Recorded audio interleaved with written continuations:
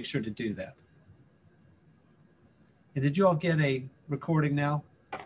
Yes. It's all yours. Good evening, everyone, and thank you for joining us. My name is Chloe Woods, and I am the chair-elect of the National Bar Association Young Lawyers Division. Today's webinar is entitled Election 2020, Public Health Law and Policy Impacts.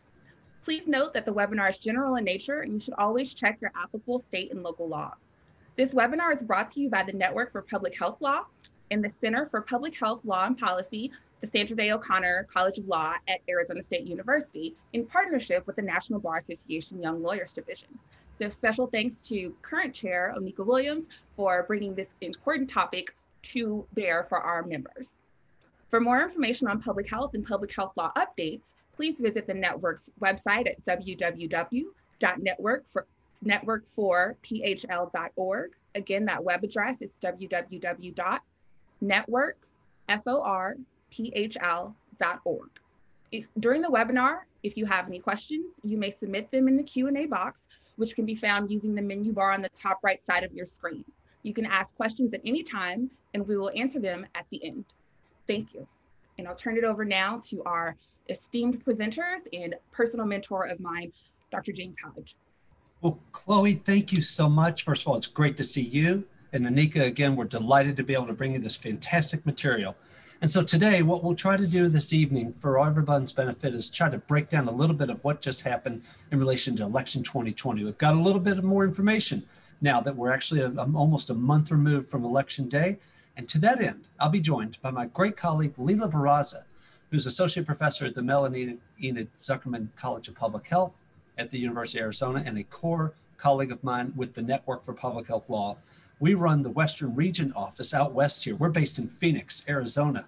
And to that end, we do all of the emergency legal preparedness work, but also a lot of different types of topics and interests, any of which we can either address directly for anyone on this webinar, or we will get you in touch with folks within our network who can help on any specific interest in front side. So what Leila and I are going to try to do is as follows. And we will be moving quickly to make sure we get you the best analysis we can with what we know in real time in response to a few critical objectives. First of all, let's talk about the post-election results. Let's take stock of how historic this election actually is. It's such a critical moment in U.S. history. And so to that end, we'll be brief, right to the point. We'll then head right into our sort of assessment of the core public health issues, the current challenges that have really been seen and experienced in the United States in the current administration and for years before in many ways, but what we might project that Leila and I will do our best job on possible to give you a sense of what are those law and policy responses to look forward to in a Biden-Harris administration. That's part of what we'll try to accomplish in regards to several critical topics, then taking questions and comments at the end to whatever degree possible, raise those questions as Chloe was mentioning in chat, and we'll be monitoring for that, and we'll be looking forward to addressing those in real time with Chloe's help. And without further ado, just remember, like with everything we do as attorneys, whatever you hear us talk about here, it's not legal advice, of course, nor is it intended to actually promote a specific legal or policy position. We're just here to communicate what we think to be some very aspiring and integral information in relation to election 2020. So this was big, in fact, huge. I think it's the biggest election we may all experience and remember, held in the throes of a pandemic, involving seminal change, involving the first ever elected African-American vice president and female vice president in US history. What an incredible election for all of us to take stock. I would like to say that Joe Biden and Kamala Harris, they kind of gave the boot to Trump and Pence, but it seems like Joe's the one wearing the boot these days. I understand he got a little accident and he'll be hopefully fine. But the reality is, this was a very substantial shift in US policy in regards to our approaches to presidential politics going forward. Let's take stock of that. But let's also remember a couple other critical things looking back on this election, even just a few weeks removed. First of all, it's more than just what we saw in relation to the presidential shift. So we continue to keep, at the moment, a sort of very narrow but yet clear Democratic majority in the House of Representatives. That was not guaranteed, and it got close, but to be sure, it looks like Democrats hold the House. The US Senate was up for grabs. You all know that, and it still is. Georgia's results are something we're going to have to look forward to later in the month of December, early January, and see if those two Senate candidates go both Democratic in Georgia. We've got an even split at that point with two independents largely voting Democratically. That makes Vice President Kamala Harris the decider, as we know. That could be very interesting. But we need two Democrats from Georgia. If it were to split Democrat conservative or Democrat Republican, well, obviously it will retain Republican control. There was very substantial gubernatorial elections as well. 23 Democrats coming out victorious, 26 Republicans, one independent. And state legislatures had their own activities. Some flipped the House, some flipped the Senate. A little too hard to track for our purposes here, but just historic results in regards to this specific election. Here's what Leila and I pulled away from this election more than any other fact, and it'll drive the rest of this presentation. When Americans were asked in the Wall Street Journal poll, you're seeing the results of on screen right here. When they were asked post-election, hey, what were the factors that most influenced your vote? These are their responses. And just look at what they said. COVID-19, 40% of Americans saying, yeah, that was the biggest factor. That alone was the most substantial reason they voted one way or another. But then look at the other reasons on this pie chart. Healthcare, law enforcement, climate change, immigration, abortion, racism, all capturing America's attention, dominating and dictating their vote. Add it all up, because as Leila and I see these are health, public health issues. 70% of these issues, other than the economy, are core public health, healthcare issues. Those are the ones that dictated the outcome of this election. This election was decided because of health, public health issues in so many different ways. And the analysis of that may go on for years to come, but the initial snapshot of what we're seeing, really quite critical. There are so many topics Leila and I could discuss with you all today. And we're looking forward to as many of these as we can get to, but the reality is we're going to boil it down to 8 core topics. Here's the ones we can't address directly. Not because they're unimportant, but because they may come in a little bit with some of the cores we've got. But issues related to social determinants of health and tobacco, vaccination concerns, mental health issues, telehealth, Medicare for all proposals you saw Democrats introduce running up to this election, illicit drugs, marijuana use, global health, all critical, all important. But for our purposes, Leila and I will hone in on these 8 critical topics, giving you that sort of challenge versus legal response projected that we might start to see in a sort of post-January status in regards to the presidential side of things. We'll take on COVID-19 pandemic response efforts very briefly. We will talk about this sort of theme of revitalizing public health services and what that will mean, we hope, for the 21st century to sort of turn the corner on revitalization of public health. Gun violence prevention, always a critical public health and healthcare concern. Climate change, it's going to be front and center. The Biden administration's made that perfectly clear. And then I'll turn over to Leila for Affordable Care Act repercussions, issues related to Medicaid, maternal and child health, including some issues in reproductive health, and health equity and justice, so critical and so invaluable to discuss at all elements. Leila will cap our discussion with that, and then we'll look forward to good questions and comments. So let me take on these 4 brief topics. Let's just assess what's possible, because the challenges are immense. What's possible in each of these arenas? Well, let's be very clear in regards to our assessment of the COVID-19 pandemic. It's been bad. It's been bad for months, and it's getting worse. Every epidemiologist will tell you that. And post-Thanksgiving trends are not looking good. What you've seen from Biden and Harris is a sort of description of what we've got ahead of us is dark winter. The sort of assessment of where we are with a pandemic that will not stop in relation to its impact on the United States, largely because of our national failure to do what so many other countries are doing so much better, mitigate the impacts of COVID infection. Look at the stats at the top of the page and just realize top of the screen and just realize one critical facet of what we're showing there. Our US cases, now 13.6 million as of today. Our deaths, horrific, 268,000 plus deaths. There'll be another 1,500 to 2,000 more tomorrow. It's that bad, but here's the really telling stat. 21% of all cases globally, right here in the United States. 18% of all deaths, right here in the United States, from a pandemic in a country with 4% of the global population. That's a gross level of underperformance in mitigating a specific pandemic and its experience in the United States. What we're seeing is President-elect Biden and Vice President-elect Kamala Harris have a game plan. It's for real, and it's going to include the following types of implementation issues. First of all, they are making promises, and I think they'll back it up with the type of science that makes a difference, to reinstitute best practices. What do we know work from a legal, science, and global commitment? What works? How are we going to use it? How strictly can we enforce it? Expect more in relation to that, like a lot more, turning significant corners and pages in the Biden plan in regards to how we're going to respond to COVID-19 effective January 20th. There will be an enhanced aggressive federal response and coordination to allies' national security threats too. That's what this pandemic now represents. Even President Trump recognizes that. It's a national security threat. And the federal approach to how to address that can be profound, it can be significant. You're going to see some very interesting legal interventions are going to push the feds into the realm of where states traditionally would go on some of the response efforts. We're going to see, I think, increased funding.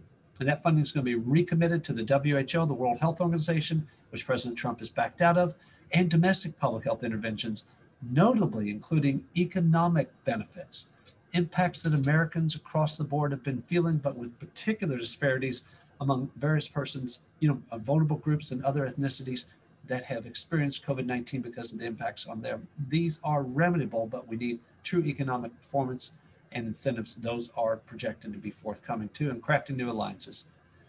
States are just up in arms. Whether you're out west here with us and you see a state with deep pockets like California, literally outbidding the federal government on things, or you're back east and you're watching Washington, D.C. or Virginia or Maryland try to actually negotiate with states around them in those tri-county or tri-state initiatives.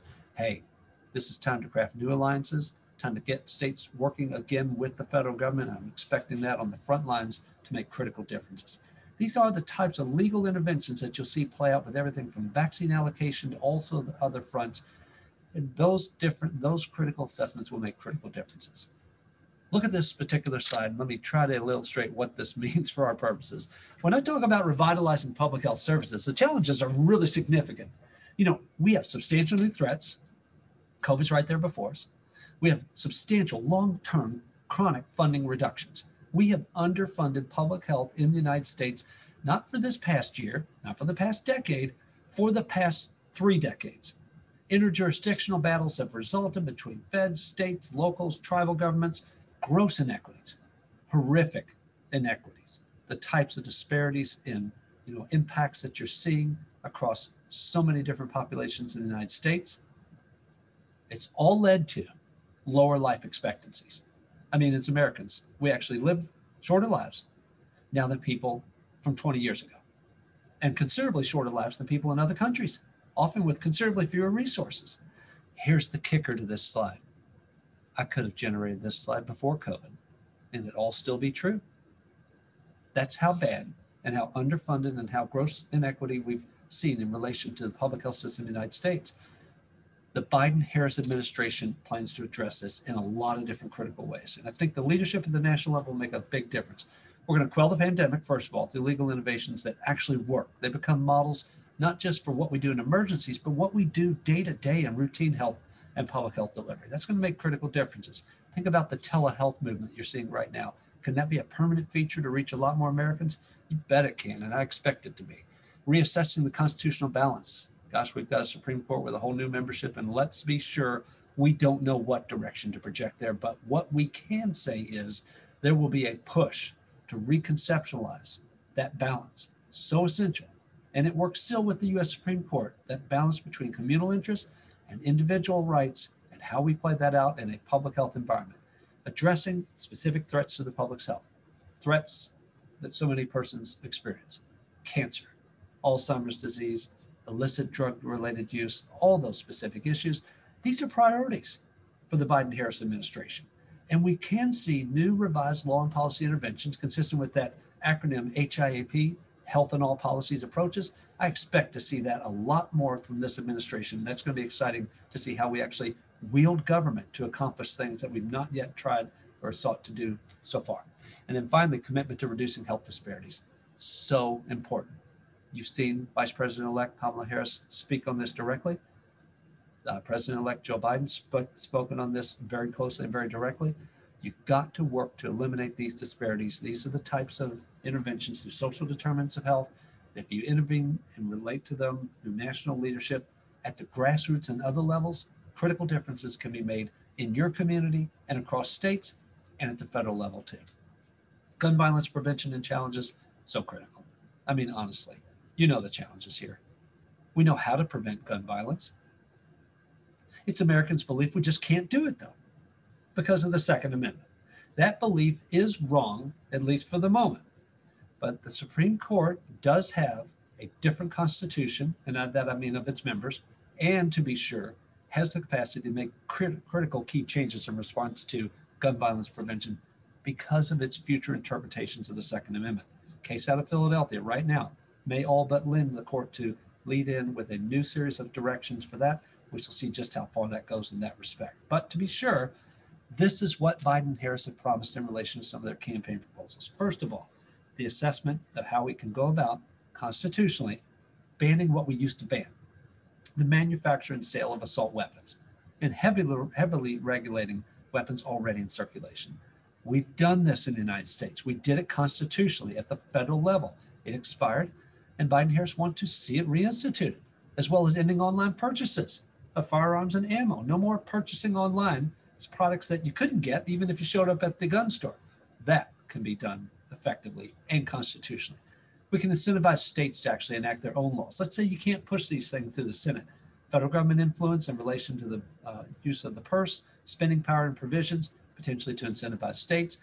And then we've got to reach some accord on one of the more pivotal facets of what you saw as the election results, empowering police to effectively enforce gun violence prevention laws, and simultaneously reforming their own practices to limit the type of unwarranted acts of aggression and such that we've seen all summer long, and obviously have a trail of history in the United States that goes far beyond what we can recount here. To be sure, that sort of dual objective, critical facet of what Biden and Harris have promised in regards to the future. And then finally, climate change, briefly here. I don't even have to tell you the public health threats of climate challenges. They're severe, they're profound, and you're experiencing them in the United States and globally right now. So what can the administration do? Literally reverse everything that the Trump administration has done. There will be a rejoining of the Paris Climate Agreement. That'll make a critical difference because states never left. California and other states always agreed to stick with that plan. And once the feds back it up again, you're going to see continued movement towards that objective. What you've seen as well is a suggestion to decrease fossil fuel subsidies, straight up, to literally give little financial reason to the federal government to actually produce and use fossil fuels. There'll be assurance that the Environmental Protection Agency and the Department of Justice actually get back in the business of prosecuting pollution cases, a promise that you've seen from Vice President or from President-elect Biden, as well as considering climate change and federal permitting and infrastructure investment. Hey, these are the types of ideas that have been put on the scrap heap by the Trump administration, reinstituted, I think, in the future very soon, and will make very critical differences, we can only hope, in the interest of the public's health. Now, without further ado, let me turn it over to my great colleague, Leila Barraza, for her discussion of these 4 additional critical issues. Leila. Thank you very much. And thank you all for joining and having us join this evening to talk about these core public health and policy issues. As mentioned, I'm going to take the last 4 and start with the Affordable Care Act. Next slide, please. Thank you. I'm sure all of you are aware of the Affordable Care Act. It passed in 2010. You know, a history of, since 2010, a history of, you know, attempts to repeal the Affordable Care Act by Congress, and legal challenges, multiple legal challenges brought to, you know, to the Affordable Care Act in courts. And most recently, next slide, please. Most recently, that culminating in California v. Texas. So while there have been multiple legal challenges around different aspects of the Affordable Care Act, the case California v. Texas, the most recent case, oral arguments were heard post-election, November 10th, which seems like a long time ago at this point, was less than a month ago. The oral arguments were heard that before the Supreme Court, challenging whether now that there is no penalty for the individual for not purchasing insurance after Congress made that penalty zero, that the tax cut under the Tax Cut and Jobs Act, the challenge was, now that that is zero, now that there is no a zeroed penalty, does Congress have the authority, because it's no longer a tax then, does Congress have the authority to implement or to pass the Affordable Care Act? The next question before the court is, if the actual Affordable Care Act or the individual mandate is unconstitutional, is it severable? Is the rest of the Affordable Care Act still legal? Can it still be law in the United States? And there are so many provisions of the Affordable Care Act that people don't often think about, that protections for breastfeeding moms, menu labeling, so many provisions that have nothing to do with the individual mandate. So the court has to decide, whether, what they're going, obviously, what they're going to decide versus if they have standing in this case is one component, or if it is unconstitutional, whether it is severable. Now, we don't know how the court will decide. Everyone will say, don't judge predict the decision just based off oral arguments. But the hope is that the bulk of the Affordable Care Act will stand, if not all of it, but that the rest of the provisions, such as Medicaid expansion, which I'm going to get to in a second, but other big components of the Affordable Care Act that have a huge impact on access for people from health insurance. So one thing to know is what's going to happen with that. We probably will know in 2021. But the Biden-Harris administration also has some other plans. So they plan to have a choice to purchase a public health insurance option. They want to increase the tax credits to lower premiums. So the tax credits are part of the Affordable Care Act currently and provide premium subsidies to those purchasing insurance. So the Biden-Harris administration has voiced support for increasing those tax credits so that individuals pay less for their premiums. And lastly, there's also support for restoring Section 1557 of the Affordable Care Act. Now, this section is a non-discrimination section and was written in rules in 2016 under the Obama era. This is kind of a theme you'll hear in some of the next few slides that I'm presenting, but restoring Obama era regulations is kind of a theme of what we're going to see in some of these public health policies going forward under the Biden-Harris administration. So in 2016, under Obama, there were clear rule regulations with definitions for Section 1557. And again, that's a non-discrimination section of the act that protects people from discrimination in health activities or programs. And in the Obama era 2016 regulations, there was a sex discrimination definition on the basis of sex. And that definition included gender identity. Now in there were some legal challenges to those regulations. In 2020, Trump issued a final rule just this summer, and the definitions of on the basis of sex and gender identity were removed from the final rule this summer. So that has also been a subject of litigation. So that has not been implemented yet, but the restoration of those non-discrimination sections and the protections for those in health programs and activities is something that President-elect Biden has expressed interest in doing with his administration. Next slide, please. Medicaid. So as I mentioned, the Affordable Care Act, a 1,000-page act. We all know when we've read statutes that there might be multiple components of an act that, have varying implications. One big component of the Affordable Care Act is Medicaid expansion. It allowed a new category of individuals to be covered under Medicaid, and it was adults up to 138% of the federal poverty level. James, I'm seeing movement. Can you hear me okay? Yeah, we're all good, Leila. My apologies. Oh, great. Sorry. Yeah, go ahead. I thought you were trying to tell me that there was, I've been having internet challenges just like we all have had recently.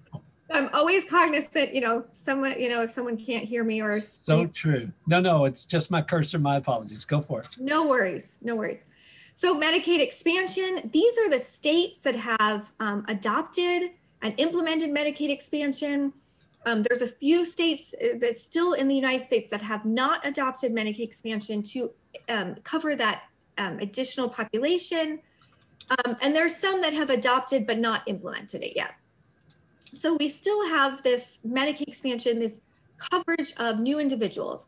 Now, what we've seen with the COVID-19 pandemic is an increased need for Medicaid coverage because so many individuals have unfortunately lost their jobs and lost healthcare coverage through their employer. So more people have needed access to care through Medicaid. Next slide, please. So in this interest of coverage through Medicaid, a couple of the components that we've seen it discussed in a Biden-Harris administration is one, reversing block grant funding proposals. And this was a proposal that has been discussed in recent years under the Trump administration. And the real concern or fear about block grants is that when there's a block of funding given to the states, that states might limit eligibility for some low-income adults or limit their access to certain services or resources. So that has been a component of the Biden-Harris administration to say they plan to reverse block grant funding proposals.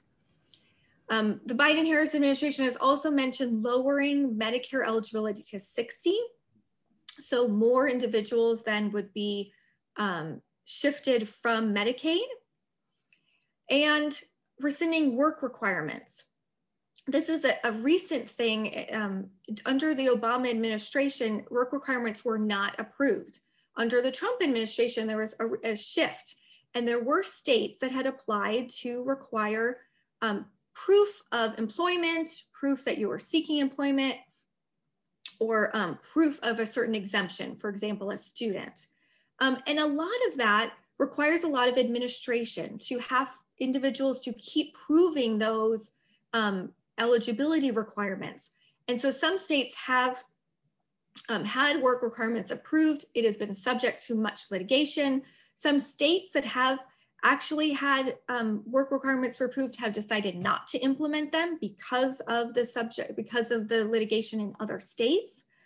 But that has been a talk of rescinding work requirements for Medicaid eligibility or requirement that you would access or prove that those requirements to receive your Medicaid benefits. And then another aspect of Medicaid that's been discussed is expanding coverage for women to 12 months postpartum.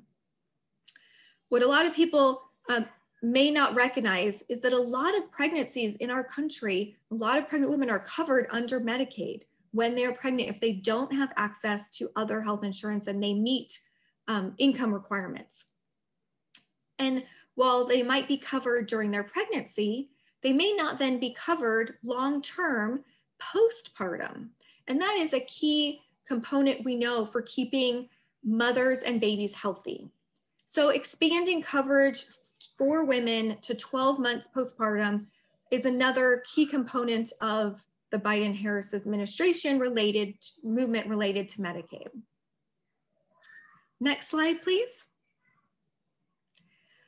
Okay, maternal and child health. I kind of lead into this with the 12 months postpartum. Some of these topics really kind of flow together with some of these plans for the future related to public health.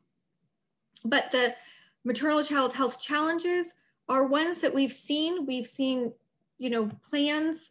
Next slide, please.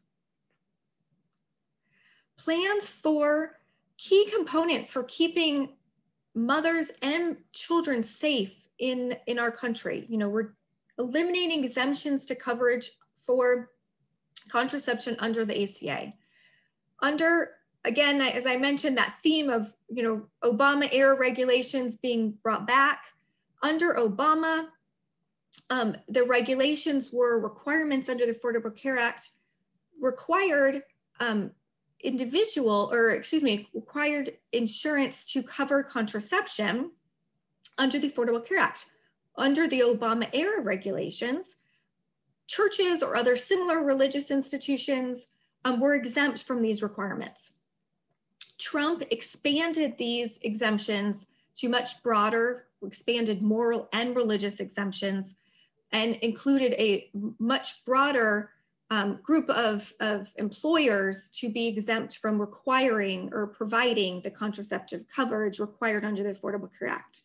In July of this year, under Little Sisters of the Poor versus Pennsylvania, the Supreme Court actually upheld the Trump rules, but the Biden-Harris administration has indicated that they plan to go back to the Obama era regulations that really provided accommodations for religious nonprofits and provided exemptions for churches or other similar religious institutions, but were not as broad as the Trump era regulations.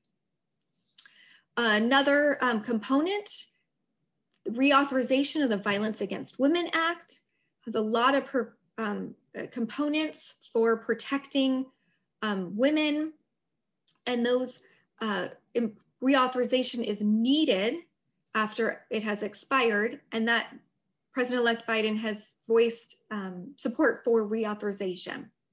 We're asking Congress to reauthorize and push that forward. Support for paid family leave for both parents. That is a key component, we know, for families and children, or families after they've had babies, and keeping the babies safe and healthy as well. And so that's another Biden-Harris supporting paid family leave for both parents. Last but not least on this list, expanding and supporting childcare access. Biden-Harris administration has indicated they would like to expand childcare access, but also including in that universal preschool to give children access to preschool and education early on, because you know early interventions are so important for children, and giving them access to that, and helping the parents by expanding and supporting childcare access. So key initiatives for mothers and children and families. Next slide, please. Okay, last but not least on this list, very important, health equity and justice. We know there have been many challenges in this area in recent years. We know the political pendulum swings both ways.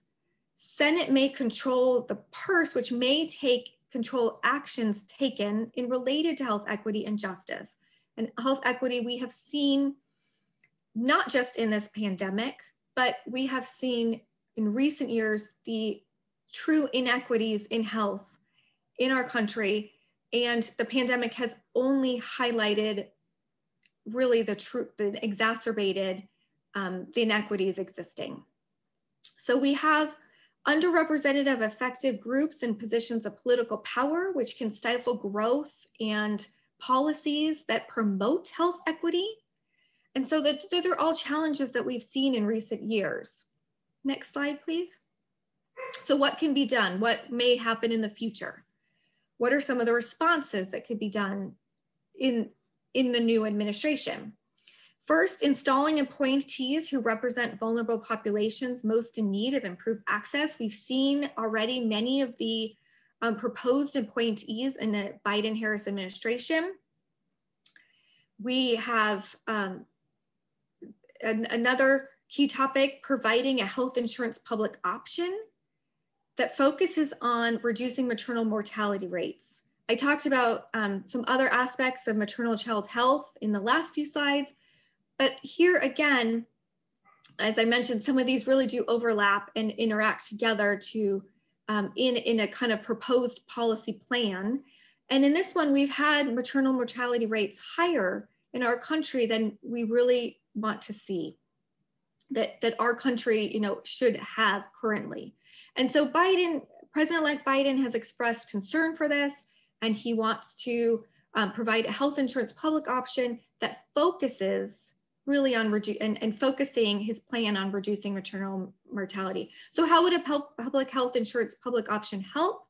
So individuals who don't have insurance through their employer, they can still get access to a public option that will provide adequate access and key components of healthcare access for those individuals. Also, doubling investment in community health centers. Our community health centers across the country work so hard to provide care for the most vulnerable populations in their communities, those that may have no other source of access to healthcare providers. Community health centers get federal funding and can provide care on a sliding fee scale. So really those that need care can get care.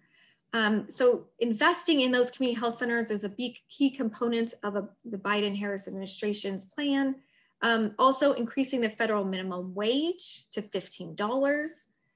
And rescinding an executive order that was put into place recently by President Trump that bans implicit bias training, allowing individuals and employers and groups to discuss and train and make people aware of implicit biases. And that way we can, through those trainings, address those biases and improve our responses to reduce them. And we know that those trainings can be very important. And Biden-Harris administration has expressed support for rescinding that executive order that was recently done by President Trump to allow for those trainings, important trainings, to continue.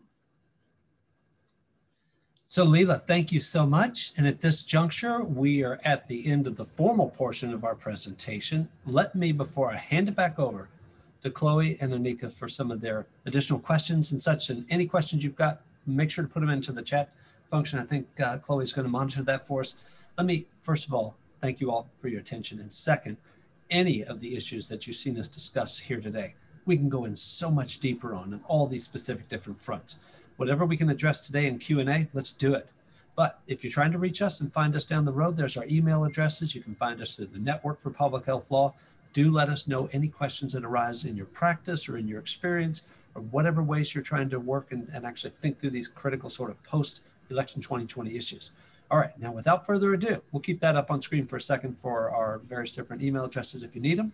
Chloe, do we have questions, comments, anything that we should address post our presentation? I'll turn it back over to you.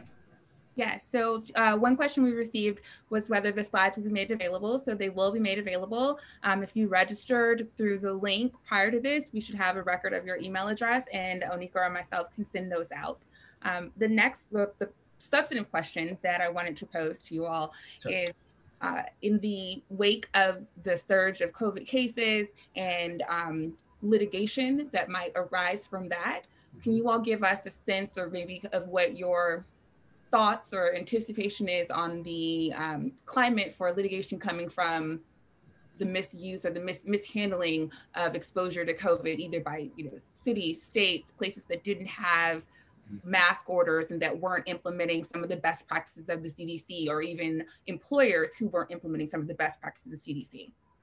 Gosh, Chloe, great question. And let me give a brief answer. I'll turn it over to Leila for her thoughts and comments as well, because we have been just looking at every issue like that over the last several months. We've been on top of that through the network. And some of the core things that we're starting to see is, first of all, we are on the cusp of, I think, a litigation explosion. And I don't mean to say that because of a change in presidential administrations. I mean because we are literally crafting and finding various different approaches and ways in which different sort of novel legal arguments are starting to surface, like what the Supreme Court dropped on us pre-Thanksgiving at midnight, right before the holiday. It issues its decision in Cuomo, basically saying that religious enterprises now have some constitutional interest to avoid standardized provisions relating to, not allowing for aggregated settings in response to COVID-19. So in a 5-4 decision right before Thanksgiving, you saw the U.S. Supreme Court actually endorse and allow churches, synagogues, and other religious entities to express their First Amendment religious claims successfully for the purposes of shutting down some of those interventions. Chloe, here is a sheer result of what 2021 will bring. Two critical things. First, we will see COVID-19 in the rearview mirror at some point.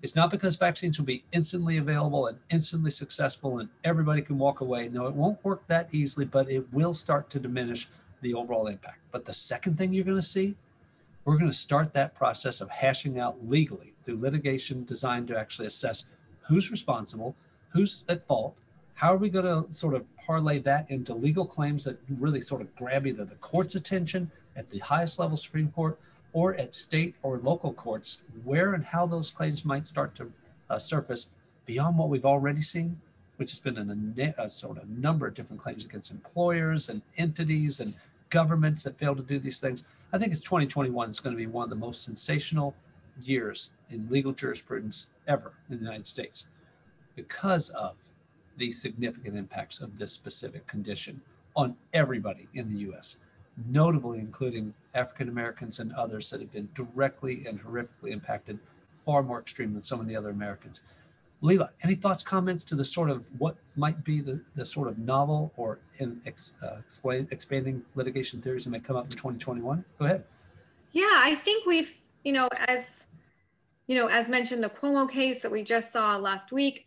There was a case, I believe in Florida, but I can't recall exactly, but a case of a family, of a family of a grocery store employee who had sued the employer. So, Chloe, you had mentioned employer lawsuits. I think we might see more of those where the argument was that the establishment had not established a mask mandate to protect the employees. So I think we will see, and that's a brand new case, so we obviously don't know how that will be decided, but I think we will see maybe similar cases like that come forward where families of those that have been impacted by COVID or that, unfortunately passed away after, becoming infected, they might be bringing lawsuits like that. So I think we might see more of those. And one additional thought, and I'd love to get more feedback from the Young Lawyers Division at NBA on this specific theme, because I see it coming to a courtroom near you, but I don't exactly know how it's going to be framed or how successful it will be. And actually, it may actually be surfacing already in places like Atlanta or other places.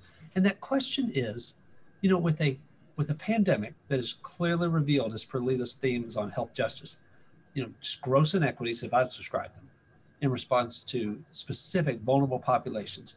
And to be sure, Black Americans and others at the top of that list, Native Americans and others too, but it's the same pandemic, but the impact on specific populations has been profoundly worse. And to that end, that falls on government. How are you solving that? How well are you solving that? And is your failure to solve it, or at least address it straight on, does that generate something to the tune of an equal protection or other argument that could be quite interesting, involving potential long-term repercussions?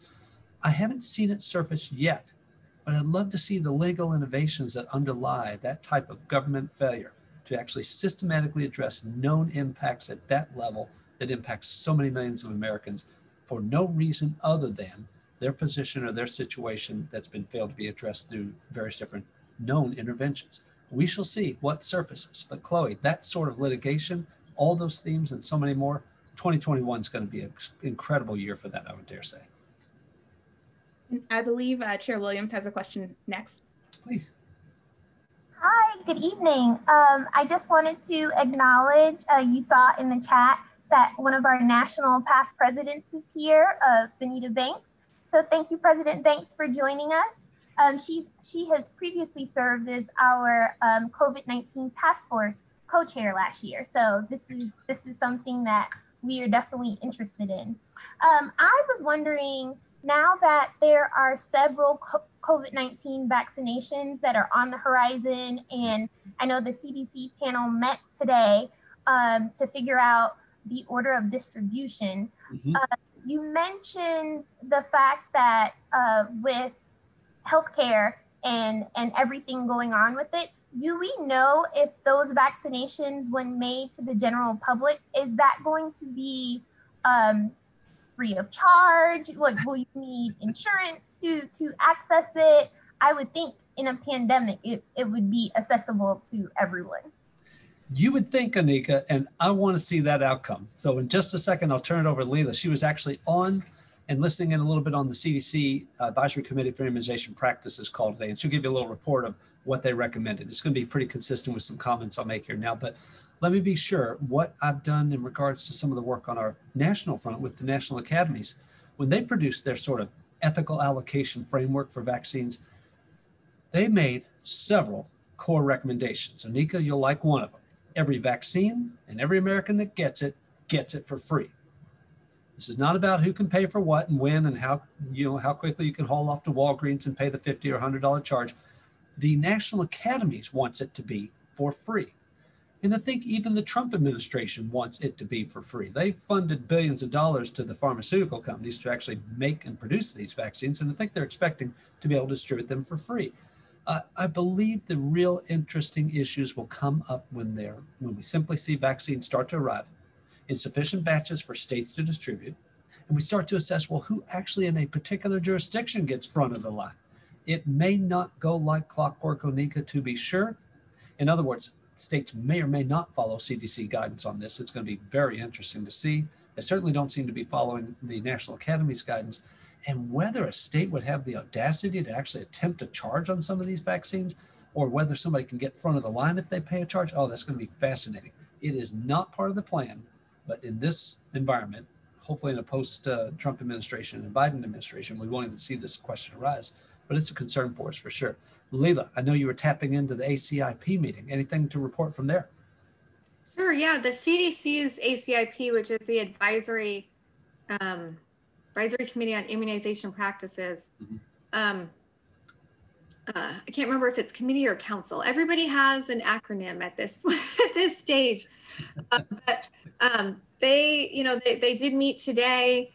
I saw on one of the major news outlets, breaking news, they're meeting. So I think it was on the forefront of many people's minds that they were meeting today and discussing, what certain aspects would be in phases.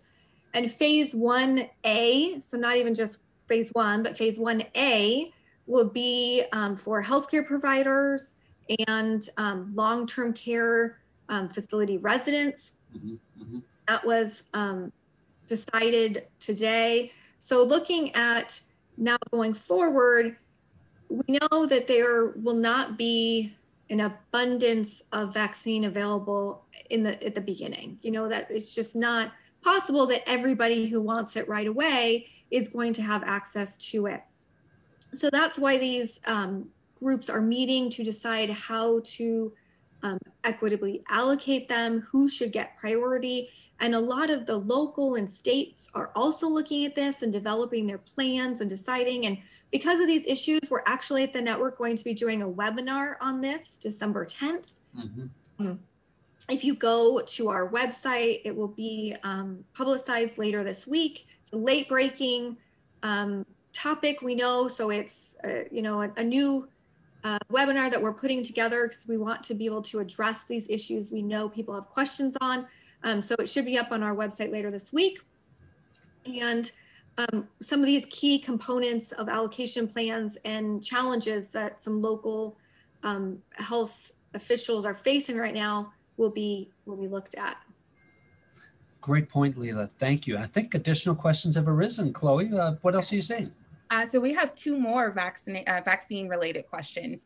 So from past President Banks, she asked, what data should communities seek to feel comfortable with taking the vaccine? While the vaccine is effective, what about adverse or side effects and long-term effects as well?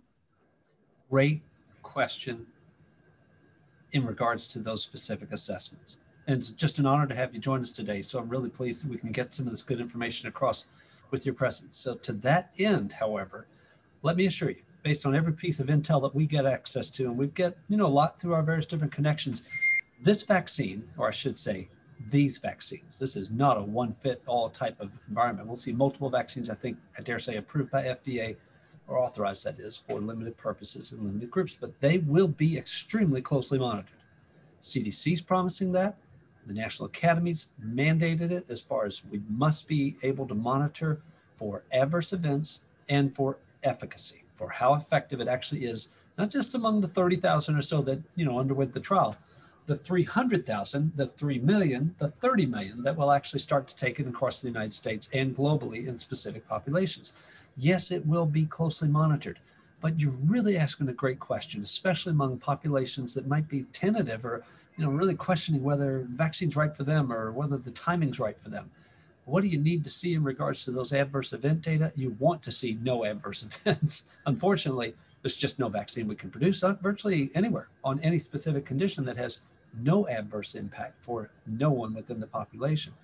We just don't know where quite to project that to be. But at the moment, I will assure you, at least from FDA policy on this, which seems to be as divorced from the Trump administration's push as possible, they will not authorize that vaccine unless they feel like, obviously, the immense public benefits of access to the vaccine far outweigh any potential adverse impacts that they can measure appropriately within the populations. But you're right to ask it, because honestly, the first moment we see an adverse event that's serious from one of the vaccines, Americans will think it applies to all of them. That'll be a problem. And the second issue is, if those adverse events do for some reason fall on a specific population, Blacks or Asians or Native Americans or others or such, that's just going to be disastrous. We know that. And so they're really watching very carefully for all those impacts. I would be looking early and often for just how far and what sort of data from a Biden administration will be publicly out there, because it will be quite clear and quite transparent, I would dare say. Leila, anything you'd add to that quick remark? No, I think, honestly, more will come out when the FDA considers the EUAs December 10th for, I believe, the Pfizer one, and then the week after for the Moderna vaccine. Mm-hmm. Some of that, some of the data we've seen have been from the vaccine manufacturers, revealed that what they've revealed publicly. And so I think when the FDA is evaluating it, we will see more. Their experts will, go over that immensely. And I think we'll learn more at that point as well. Great point, Leila. Chloe, what else are you seeing, questions-wise? So another question that I wanted to pose is, we kind of talked about the importance of the police powers, right? So of the government in public health and policy. So with the understanding of the government's police powers, can the government mandate that anyone take the vaccine? And as a follow-up to that, what about employers? May an employer mandate that an employee receive the vaccine in order to return to work? Oh, Chloe, you're all over it. I mean, honestly, why do you have to ask the toughest questions? Both are excellent. Let me address the second part. And Leila, I'll turn it over to you for what you feel on the police powers and or parent patriae powers questions. Employer mandates. At the top of the screen, you're seeing the mention of our great colleague, Jen Pyatt, and Jen will be joining Leila on that December 10th vaccination webinar. It'd be a really great session. Jen and I were just looking at this issue, though, in a separate memo. We'll be happy to make it available. It's on our website at the network right now, but Chloe, I'll try to send you the link and make sure you've got it. It's on vaccination mandates for COVID. Can an employer mandate the vaccine, especially this type of employer, healthcare entities, right? The very same entities that will be hosting all the people we've lined up and said straight up, you're first in line for vaccine. Well, we kind of expect you to get it. Many healthcare entities might actually impose a mandate if they're private sector hospitals, private sector clinics, they can do it. And legally, they can get away with it. And they can do it because, gosh, against the backdrop of what you need for the purposes of assuring a safe and hospitable environment for patients, for persons visiting hospitals, for all the other persons within the hospital, healthcare workers and otherwise, who aren't treating COVID patients but could be exposed through healthcare workers, you will likely see enough legal support for a mandate among private sector employees, or employers, that is, to basically say either get vaccinated with the COVID vaccine or don't come to work. Now, mind you, that's tough, but we've done it before with influenza vaccine and other issues like tuberculosis vaccine. When I was at Johns Hopkins, we required it in that hospital setting too. Chloe, I expect it. I really do. I think actually you'll see lawyers and others representing hospitals all but say, hey, the vaccine works. we got to use it. We have to expect it among our employees. Leila, what about when it's public sector, government saying, hey, adults, get vaccinated? You think they can pull it off, Leila? Well, there's only 5 minutes left, and I could probably go on this for quite a while. But if you want to read a case that really, you know, a seminal case in public health law that dates back to, you know, the turn of the century, Jacobson v. Massachusetts, that recognize the state's police powers and their authorities. But in terms of the public sector, you know, we in our country do require vaccines for children as a requirement for entrance to school. So, you know, other countries have different ties of when they kind of monitor vaccines. We do it at school entrance. That's kind of our entry point of how we require vaccines. Is you're going to, you know, kindergarten, you have to have certain vaccines before you can be in a classroom. And you know, so the states do regulate vaccines already, and state law is, you know, or vaccination laws are done by state of what's required. When different states have different exemptions, California is one state that recently changed their laws to only allow for medical exemptions. They don't allow now for non-medical exemptions. And so there's, you know, different laws in different states, but I don't see states implementing a requirement in any recent times to change it for, you know, students or kids for the vaccine now. You know, that might change years from now, where, you know, just like they require the MMR vaccine, that may change down the line. I don't see them using their police powers to do it at this time. I think if we do see it, I think we'll see more of what was mentioned for, you know, healthcare employees or certain private employers. But I don't see the state using their powers right now. I think